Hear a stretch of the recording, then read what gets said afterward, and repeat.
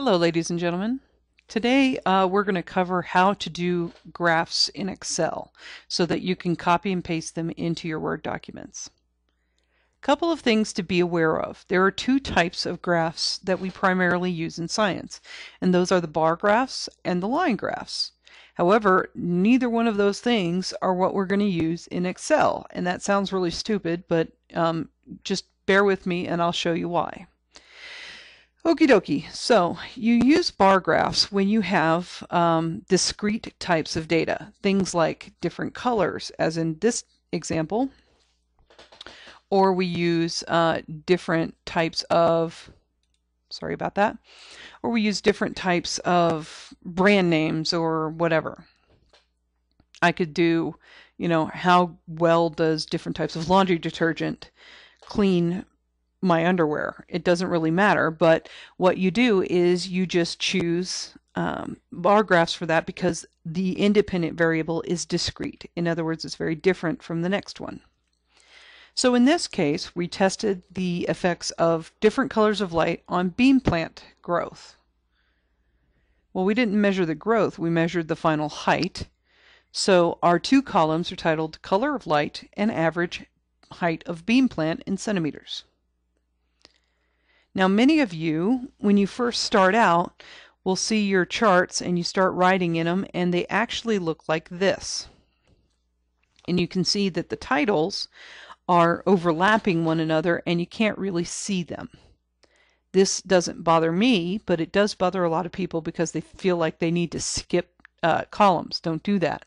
So what you do is you click on A and click and drag to B, because that's where our data is located. And then you get over to the edge of B until you get the double-sided arrow. When you get that, you just double-click really quickly with the left mouse button. And it automatically widens it out to match your widest thing that's in that column. In this case, it's the titles. Okay, so we have our handy-dandy little things, and we can see them. We can see them clearly. So now what you do is you highlight only where your data is included. You don't go out here, you don't go down here, you only highlight the spots that has stuff in it. So we've got our data highlighted, and now we want to insert the graph.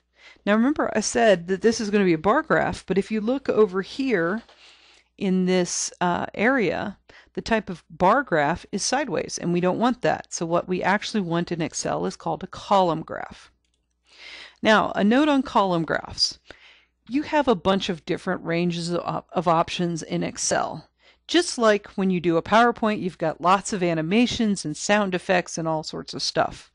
And once you've played around with that a couple of times, you're like, wow, this is really cool. And then you realize that it's not so cool, and people kind of look at you funny if you're fancying it up when you don't need to.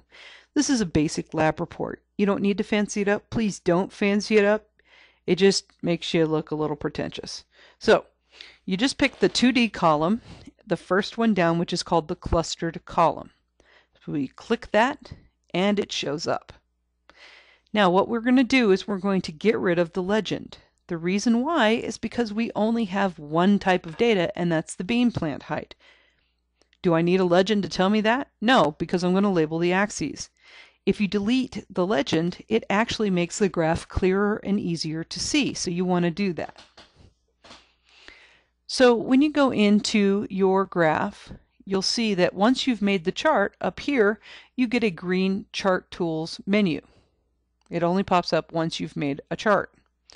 You go to the Layout menu, and you're going to label your axes. So you don't click this one, you click the Axis Titles menu. So you click that one, and you see the first one is the primary horizontal title axis, axis title, and we choose the title below the axis. Now, a lot of people instantly want to go in here and click and delete the words axis title. You don't need to do that. All you need to do is type. Excel is smart, and it's a lot smarter now than it used to be. So what you do is you just start typing, and you go, well, what is that on the bottom? It's the colors of light. If you ever need a reference, you just look at your column headings, and it will tell you. So you say color of light, and once you hit enter, it pops up on your chart. Now let's do the axis title for the vertical axis, which is where the dependent variable goes. So we axis titles, vertical axis, rotated title. That gives you the easiest one to see. And this is the bean plant height.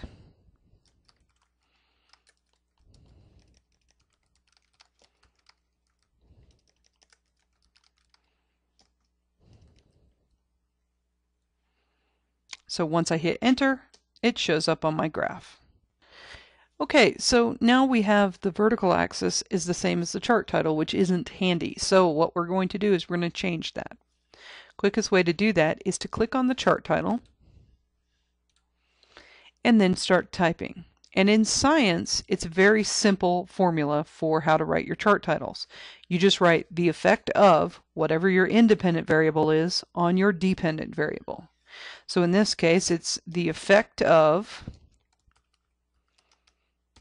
light color on plant height. And then we hit enter. Boop, and there it shows up. Now we can actually make this smaller, do all sorts of fun stuff with it, but I'm not going to bother right now. Now what we're going to do is when you paste into a Word document, you have two very basic shortcut keys in Microsoft Office to use. The first thing that you use is the Control plus the C button. C as in cat. So you click somewhere in the white space either to the right or the left of the chart title. Hit Control C and it will copy that information for you, and you can paste it in any Microsoft application anywhere. We'll just do this blank one to show you. Control V as in Victor pastes whatever you've copied. So there you go.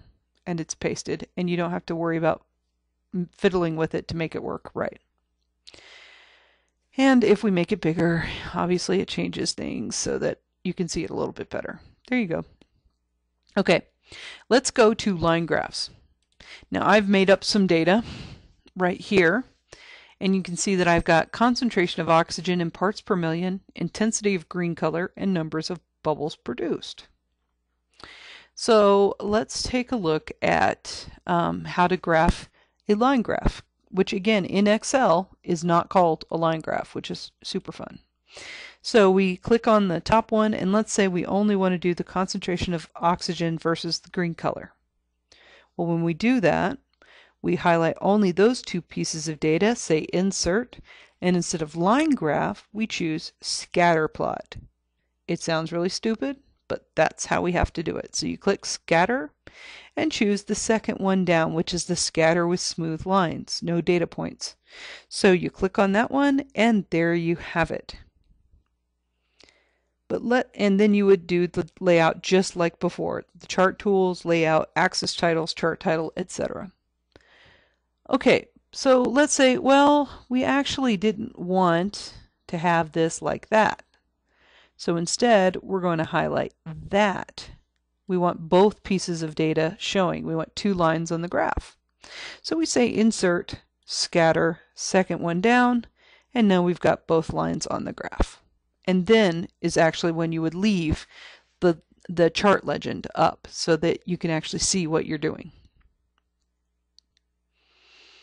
Okay, that concludes your basics of how to do graphs in Excel.